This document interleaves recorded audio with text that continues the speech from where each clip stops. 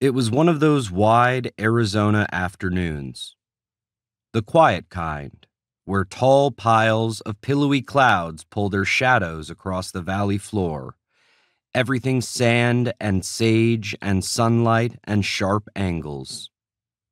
Where the sky is so deep it feels endless, and hawks dip and circle on the updrafts and never get tired.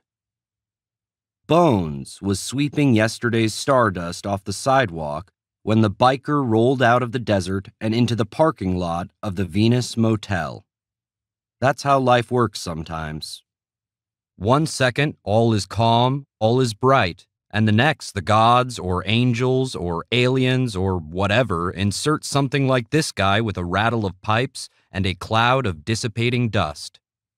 Someone fresh from blasting through the cosmos, sun-streaked hair and mutton chops swept straight back from the light years and motorcycle wind.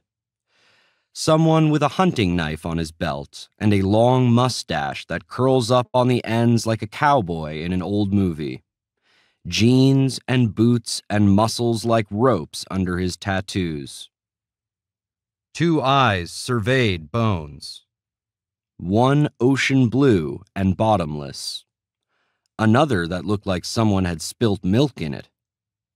The blue appeared mildly interested at best. The milky one didn't give a rip. Even from where Bones stood, he could smell the bike's engine. Grease and hot metal. It ticked as it cooled. Its rider made no noise at all. "Hey," Bones said when the quiet got too heavy. Right away, he wished he'd thought of something cooler. For some reason, that milky eye did that to a guy.